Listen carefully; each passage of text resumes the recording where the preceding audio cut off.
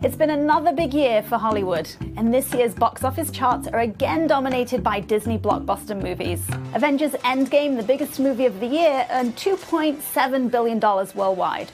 But one director doesn't consider the comic book genre to be true cinema, and his comments about Marvel have kicked off a heated debate, illustrating the age-old friction between art and commerce. The Marvel-type pictures, where the theaters become amusement parks, that's a different experience, and it's not even, I was saying earlier, it's not cinema, it's something else. Martin Scorsese, whose credits include The Wolf of Wall Street and Taxi Driver, is out promoting his newest movie, The Irishman, which will have its Netflix debut on Wednesday, November 27th. Scorsese first aired his beef with the Marvel genre in a controversial Empire magazine interview. It isn't the cinema of human beings trying to convey emotional, psychological experiences to another human being. On one side, you have the big money makers like Marvel and the DC Comics franchises. These make billions at the box office.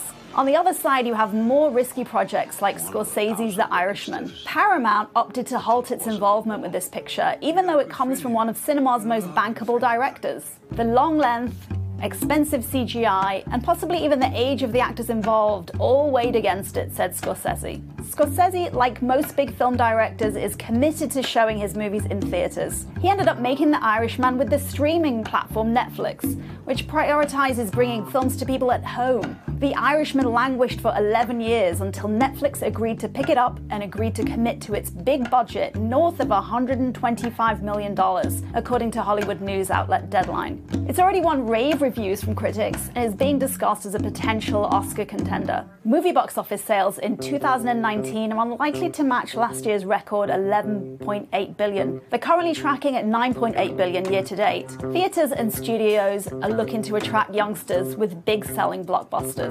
The streaming platforms are increasingly stepping in and backing individual filmmakers, from Scorsese to Alfonso Cuarón, who made last year's Oscar winner Roma for Netflix. Amazon has released movies in theaters too, while Apple also has big plans for theatrical releases. And in the process, they're changing the economics and the definition of cinema. Typically, theaters have a window of 90 days to show movies exclusively. And one major distributor, AMC, wouldn't agree to show The Irishman because it didn't want to shrink the so-called window. The streaming platforms are even leasing theaters to get red carpet press treatment, as well as a crucial component of entering the Academy Awards. On Monday, Netflix announced an eye-popping lease for the iconic New York Paris Theatre. It also owns part of the Egyptian Theatre in Los Angeles, according to Variety. Ascertaining movie profitability is a dark art, and it's subject to notorious Hollywood accounting. But one Forbes writer suggests that around 80% of all movies lose money. Researchers at the University of Iowa back in 2016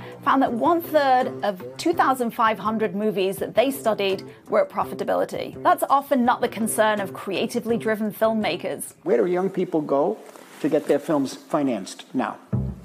I have no idea. And then, when you get them made, where are they going to be shown? When the theaters are all taken over by the theme park films,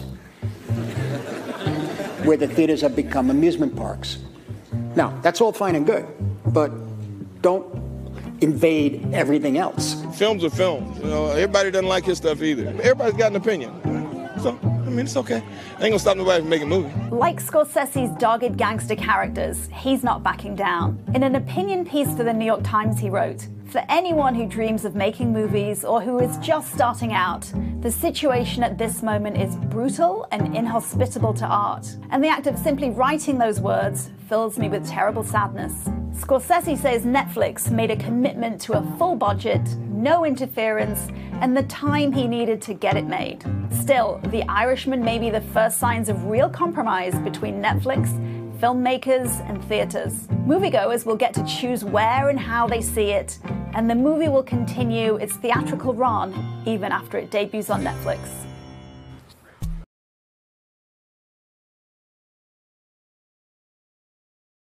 Hey, NBC News viewers, thanks for checking out our YouTube channel. Subscribe by clicking on that button down here, and click on any of the videos over here to watch the latest interviews, show highlights, and digital exclusives. Thanks for watching.